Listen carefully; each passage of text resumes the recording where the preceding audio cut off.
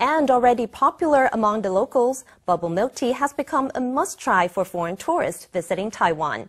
And the expanding market for the beverage has convinced convenience stores to jump into the fray.